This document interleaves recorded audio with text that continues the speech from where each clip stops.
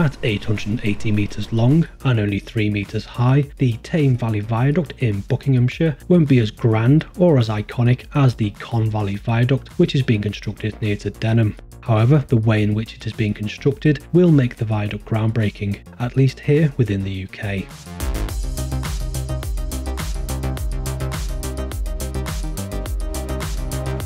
The viaduct will pass over a large floodplain to the west of Aylesbury that is situated between the A41 and A418.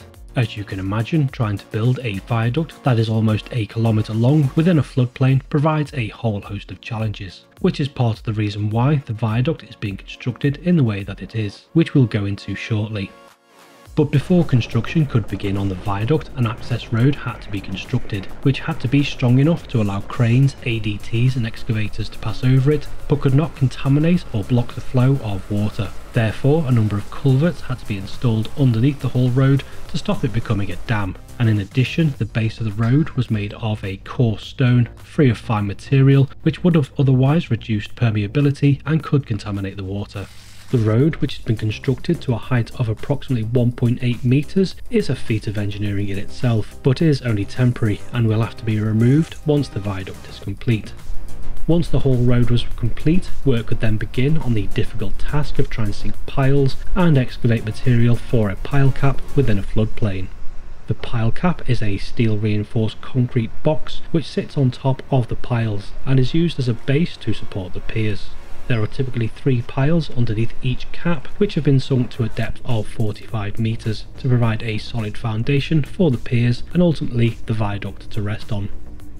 Before earth could be excavated for the pile cap, a cofferdam had to be constructed using sheet piling, which was driven into the ground. Then the earth was excavated to the top of the piles before a mould was placed inside the hole, into which steel reinforcement was placed and concrete poured. The construction of the whole road and pile caps is interesting, but not particularly groundbreaking.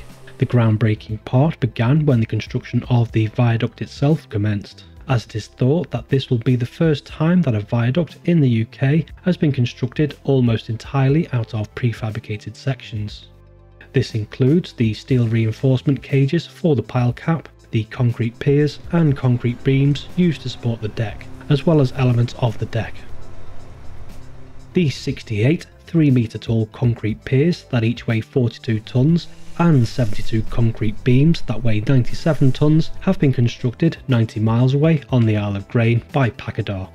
It may seem odd to construct bridge sections which weigh almost 100 tonnes some 90 miles away by road, but the prefabrication in a controlled environment has allowed the bridge design to be tweaked and improved, which it is thought will save as much as 19,000 tonnes of concrete. In addition, it will cut down on the number of lorry movements required, with each beam transported on a single vehicle that would otherwise require as many as 5 truckloads of materials to be delivered to site. The 42-tonne piers alone would have required the equivalent of around 2.5 cement mixers worth of concrete to be delivered to site.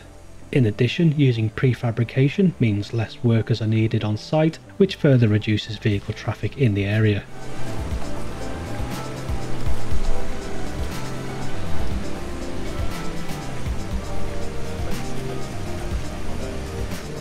The first piers were installed in June this year, and so far 36 have been installed, and with piers now installed, the first beams are beginning to be placed on top.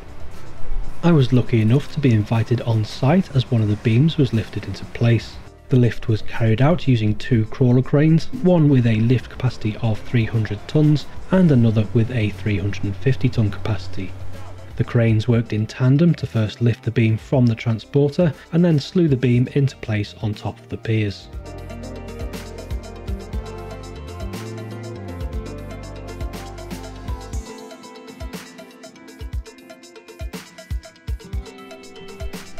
Each of the viaduct's 36 spans will require 2 beams, with spans of between 20 and 25 metres. It is hoped that 1 beam will be lifted into place each day, weather permitting.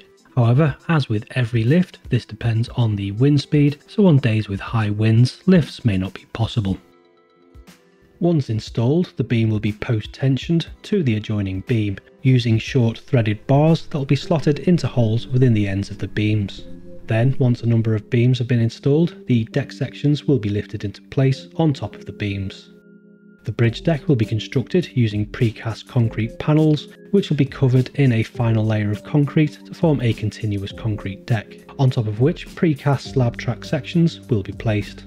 Although the piles, pile cap and top layer of the deck were poured in situ, it is the use of pre-assembly for the beams, piers and sections of deck and slab track that it is thought make the construction of this viaduct unique within the UK.